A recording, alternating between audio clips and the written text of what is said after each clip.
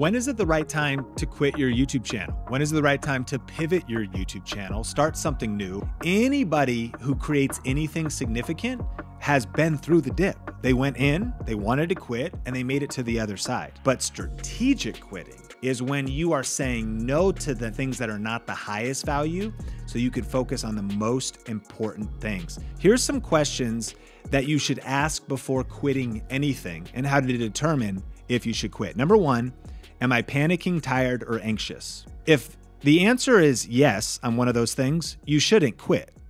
Like, tired eyes rarely see a bright future. If you're tired, you probably need a nap. Like, you don't need to quit. Like, are you just anxious about life and things that are going on? That is not a good reason to quit. Are you just panicking? That's never a good place to make a good decision. Panic, fatigue, anxiety. And here's the key. Proving the dip and reinforcing the dip. The late Steve Jobs said, I'm convinced that about half of what separates the successful entrepreneurs from the non-successful entrepreneurs is perseverance. Yeah. What separates the successful ones is the people who make it through the dip, right? And don't quit. The fastest path to get to where you want to go in your business, in your career with YouTube is going straight through the hard dip of learning, of perseverance, of wanting to quit, of being discouraged, of being overwhelmed. That's just the path. So number one, am I just tired or am I just anxious or panicking? Well, don't quit. You need to you need to give YouTube a year, 52 videos, 104 videos. You need to give it some time. And too many people are quitting too early because they just you don't quit on mile 10 of a half marathon at 13.1 miles because you go, I'm tired. Of course you're tired. I feel like quitting. Of course you feel like quitting, but you want to reach that finish line at least with a measurable effort to get enough test and feedback and data. So don't quit too soon. Number two, how are you measuring success? How are you measuring success in terms of should you quit or not? Too many people measure success.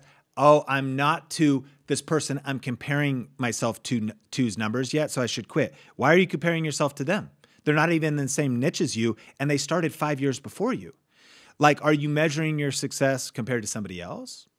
Are you measuring your success? Like, I've seen people that we do channel reviews on, and they're getting nothing but growth. They're like, they grew by 200% subscribers. They grew by 100% in views. They're posting a video a week. And they're like, I don't know if this is working. I'm like, what do you mean? You don't know if it's working? Your channel is growing. But here's, I think, what happens. It's not growing fast enough. Okay, you're in the dip. You just need more patience. You just need perseverance. So how are you measuring success? And a great illustration that Seth Godin gave in the book is, are you trying to influence one person or are you trying to influence a market? Ultimately, how are you measuring success? And if you want to influence a market, here's how Seth put it. Influencing one person is hard, but influencing a market is actually a lot easier. It just takes quality and consistency over time. YouTube's like a snowball. You keep saying the same thing. You get clear on your audience, you get clear on your value proposition, you get 1% better with every upload, and you just stick with it. And after 52 videos, and after 2 years of content, and after 3 years of content, I remember when I interviewed Barnacle Nerdgasm, he does a lot of tech videos on video influencers. For 6 years, he just grinded it. It was a long dip, just grinding. And year 7 was when things popped off for him. I know you got to wrestle with, is this perseverance or is this delusion? But a lot of people give up too soon and they're measuring success wrong. They want approval from one person or one type of audience and they just go, oh, it's not working. I got a negative comment. Well, what about all the likes? Make sure you have the right measurements of success so you can see those notable benchmarks along the way. And question number 3, what sort of measurable progress am I making? Here's the big key. There's 3 options. You're either moving forward, falling behind, or standing still. I see this pretty much 9 times out of 10. We'll go to the page where the vidIQ plugin shows us how much growth is happening, and I see it all the time. They're moving forward. It's like, man, you're getting 3,000 views a month, and you're up 200% from the month before. And then the question is, they go, yeah, but, because of course, Yeah, but I don't get as many views as Mr. Beast. You know, I don't get as many views as whoever your favorite YouTuber is. I don't get as many views. No, if you're moving forward, and never despise small beginnings and never despise slow growth at the beginning, because all great things start small, and YouTube is such a compounding effect that this is where the opportunity is. Let's take it all the way back to the power of the dip. Most people are going to stop once they enter the challenge. Scarcity creates value. Scarce is the people who press through to the other side. So if you're making progress, seeing growth, sometimes it might be 2 steps forward, 1 step back, but I'm just talking about analytics. YouTube tells us green arrow, you know, like growth this month. Gray, you stayed kind of the same. But even when you stay the same, that just might mean like you grew 1,000 subscribers last month and you didn't grow. You didn't outperform that, but you still grew by 1,000 subscribers. Like that's crazy. Like you're getting more views. You're getting more subscribers. You're generating more revenue. Your CPM is going up. And you could even be thinking about, I'm producing more videos. It's easier for me to produce videos. I feel I'm not as nervous on camera. I'm a little bit more confident on camera right now. My videos are flowing better. Wow, editing is coming easier to me. That's forward progress.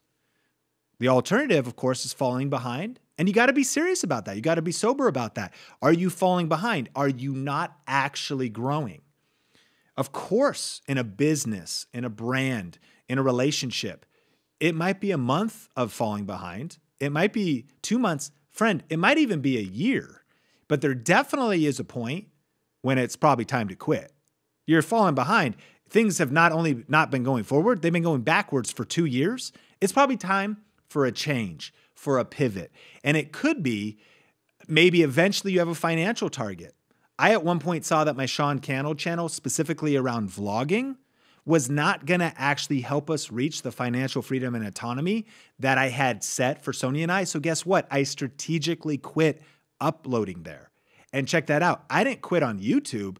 I quit on a particular channel or a particular video format or a particular content format. And I pivoted because it wasn't producing the defined measurement of success that I wanted on the timeline that I had set. And then finally, standing still.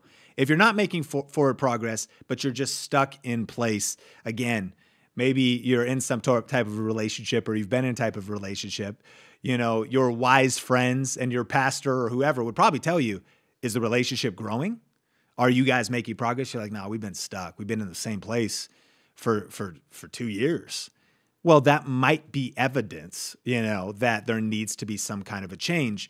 So am I panicking, tired, or anxious? Number one, how are you measuring success? If you're measuring success wrong, you're probably framing whether you should quit or not wrong. But then ultimately, are you making progress? And I'm surprised because a lot of people are making progress. The big thing is it's a patience thing. And you know what patience is required for? Is the dip. It's the slog between starting and mastery. And I encourage you, soberly look at the numbers, look at the timeline, look at the data. Make sure you're rested when you do that. Get into a positive state. I highly recommend pick up the book. Grab The Dip by Seth Godin. Of course, we'll link it in the show notes. It's something that is good to listen, not just read for whether or not you should stick with this current YouTube channel or not. This is something you should read at every single level of entrepreneurship and business because we're thinking about it and think, do we stop this project or this department or say no to this? Because some of these things are cul-de-sacs, some of these things are cliffs, and some of these things are just a dip that we need to persevere through as a team.